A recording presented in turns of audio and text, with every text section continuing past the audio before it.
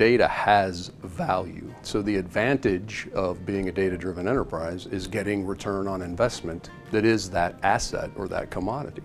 So looking at it that way, the advantage is being competitive, being innovative, leveraging all of the assets that you have for future return on investment.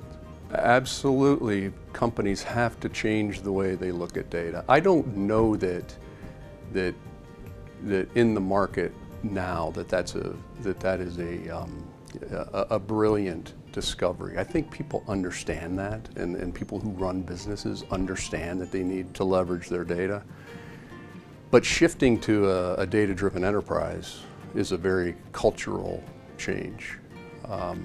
They understand they need to do it, but getting there is quite difficult in some ways. I mean, there's almost a sunny side and a dark side, if you will.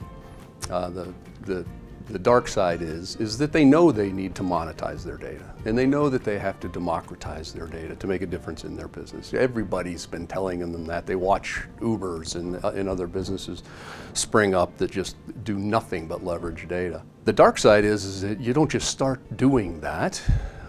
You have to go through some level of rules orientation to the business, form methods by which you would govern the data, design architecture, governance of the data and ownership of the data. Basically, you can't use data if you can't trust data. And that's the dark side, because that's difficult. The sunny side is that they understand the fact that if they can trust their data and govern their data, and they have design authority against their data, that they will improve their business.